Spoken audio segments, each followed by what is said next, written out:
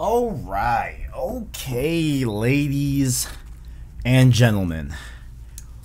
What is going on, guys? It is your boy TKD123 here, back in here on PlayStation Source, and we got some things to discuss here. Okay, so if you've not been on Twitter, if you've not seen this whole thing, we're gonna break it down here right now. This Horizon Forbidden West backtrack seemingly from Sony. It looks like we're not getting a paid PS5 upgrade. We'll get into all that, but before we get into that, if you enjoyed the video and if you enjoy my content, make sure to leave a like on the video, as well as stay subscribed to PlayStation Source to keep up with the latest and greatest in PlayStation and all things good or bad about Horizon Forbidden West. But we gotta take it all the way back. Do you guys remember last year when we first saw the PS5? We were streaming here on the channel. I was with my boy Christian, my boy Jack Martin. We were over here going crazy about the PS5. I had to go run to a GameStop to get my PS5 pre-order, all that great stuff, whatever. But in that conference, following that conference, if you guys recall, there was a blog post on PlayStation Blog that detailed some things that were not explicitly said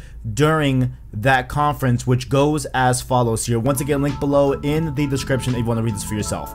Additionally, we know that the PS4 community will transition to PS5 at different times, and we're happy to announce PS4 versions of some of our exclusives, Marvel Spider-Man Miles Morales, Sackboy A Big Adventure, and Horizon Forbidden West will also launch on PS4. While these three games were designed to take advantage of PS5 and its unique next-gen features like the ultra high-speed SSD and DualSense controller, PS4 owners will also be able to enjoy these experiences when they launch. The PS4 digital versions of launch games include a free upgrade on both consoles, while the PS4 disc version of these games include a free upgrade on the PS5 with Ultra HD Blu-ray disc drive. So right there, I'm gonna read it just one more time for you guys.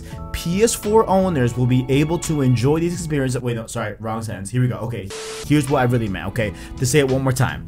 The PS4 digital versions of launch games include a free upgrade on both PS5 consoles. So that's what we got last year. Okay, so that was September 2020, you know what I'm saying, September 9th to be September 16th to be exact, excuse me. And by the way, I forgot to mention, yes, there was a PS5 showcase that was announced today along with this whole news, and we will be covering that in a later video. But that is what we got last year. Okay, so as far as last year, right, Miles Morales, Horizon, and Sackboy were all getting PS4 digital upgrades to PS5, right? Horizon included. So there was no question about that when we saw the footage at State of Play and everything, and we got trailers and everything, etc. But then we get today, and today is where things get a little bit interesting here, okay? So they detailed that, hey, you'll be able to pre-order Horizon Forbidden West. They have all these different editions and everything. But when you really dig into the minutia, when you really dig into the details of these editions, something interesting begins to unfold and unravel here, especially here at the bottom. Once again, link below in the description. This is from the PlayStation blog. They say here at the very bottom, after they say about all these different editions for Forbidden West, quote, "For players looking to have access to both the PS4 and PS5 versions of Horizon Forbidden West, please purchase the Digital Deluxe, Collectors, or Regal editions. Dual entitlement does not apply to the standard and special editions." So what does that mean? What do you mean by that? Right, like that does not sound like a free upgrade to PS5, right, my boys?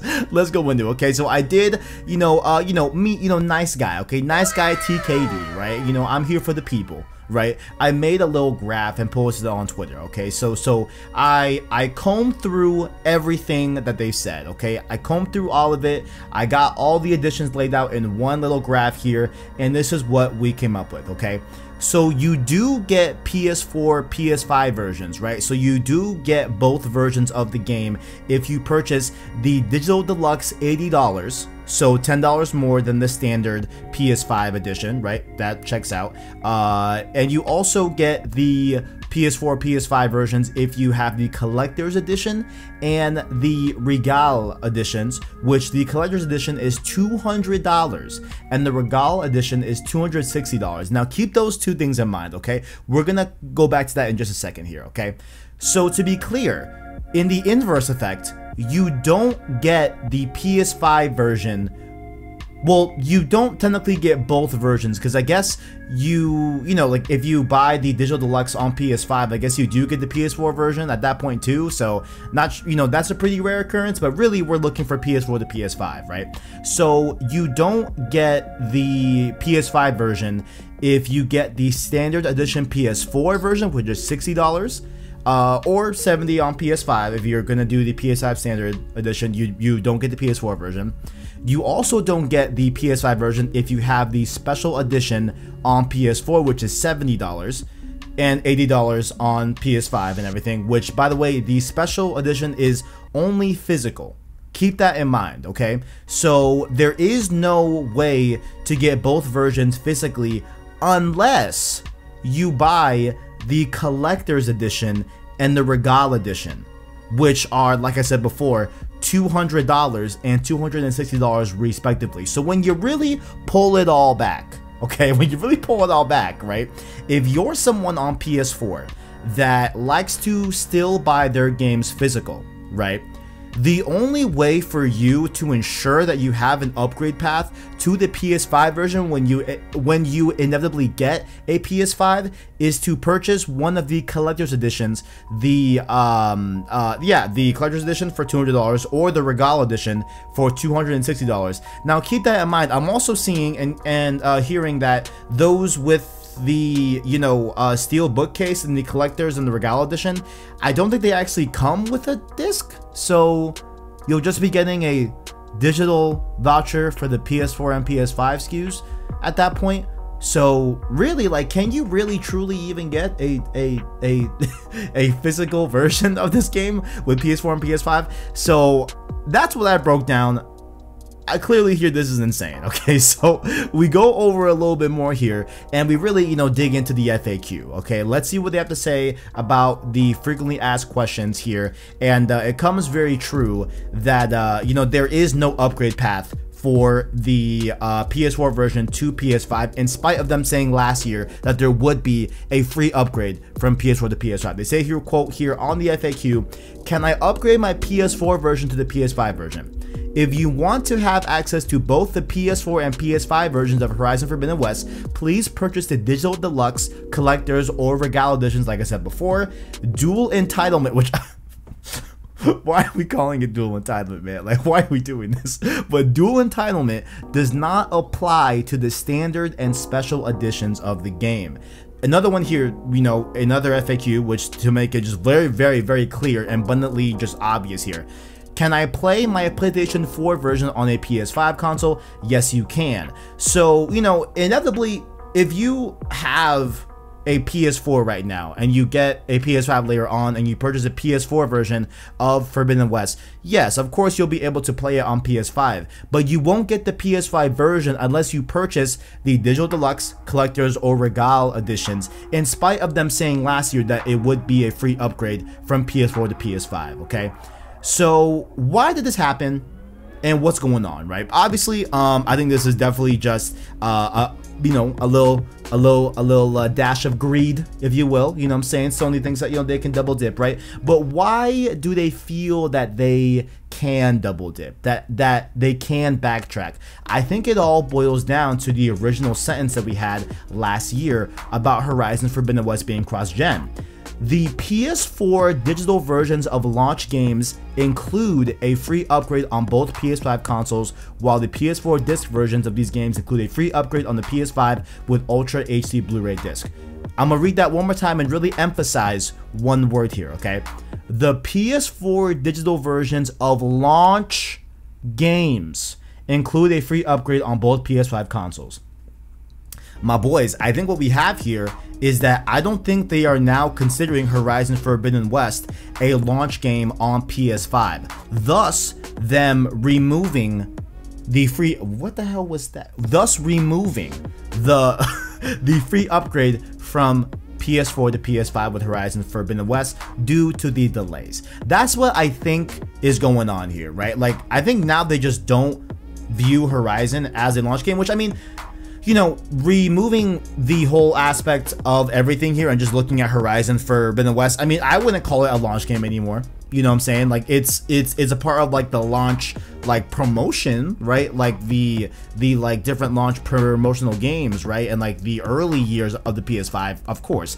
But you know, I don't view, you know, I view launch as the first 6 months personally, right? Like everything after is not launch, right? Like I would even include Ratchet and Clank, even though that is kind of late as well, but like I would even kind of include that as kind of a launch, you know, era game for the PS5. And so clearly here Horizon definitely is not one now, and that's why I think they feel the need, or like feel not need, but like they feel that they can do this now, right? Like with Horizon, where they can now charge for the upgrades. But this is way worse in my opinion, because you got to get specific SKUs and everything, and you got to make sure, you know, everything's all, you know, your I's dotted, your T's crossed. Like it's insane. So bottom line, where are we at now? Where do I think that, you know, they should go from here? What do I think they should do from here, especially as well, right? So first and foremost, I'm a PS5 owner. Y'all know that, obviously, right? So this really does not affect me, okay? I'm gonna get the digital, you know, the digital deluxe edition and get that cool legacy skin, you know what I'm saying, where it's like an Aloy,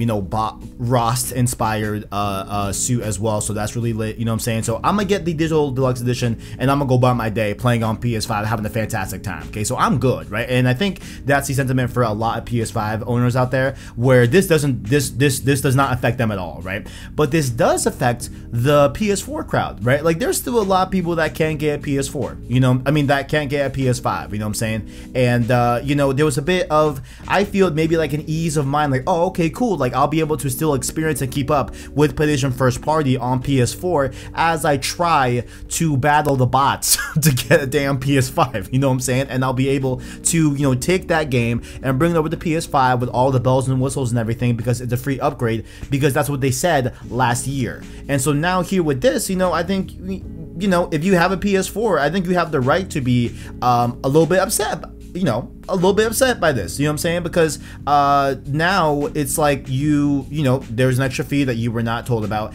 and I feel especially bad for those that are on PS4 that eventually will go to PS5 but are primarily physical game purchasers, because they, as far as I'm aware, have to get a $200 edition to be able to get that, and it won't even really come with a physical game at that point. So like that whole thing is crazy. So here's what I think they should do. Okay, here's what I think they should do, because I do think that they will reply to this. I do think that they will respond to this. I do think that they will amend this, because I don't think that this will stand, right? Like I think this will be very, very similar to the Spider-Man remastered whole thing, where that was a whole huge thing where there wasn't a really clear path to upgrade, and then you know, they made it so it was really clear to just pay $20 to upgrade remastered from PS4 to PS5. I believe that's how that whole thing ended. But here's what I think they should do.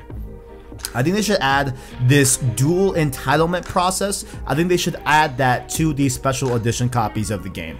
I don't understand why the you know, physical crowd has to buy $200 collector's editions. I think that the dual entitlement PS4, PS5 SKUs should be added to the special edition SKUs of Horizon, and I think that would iron out a lot of problems that people are having, okay? And like at least make it feasible, okay?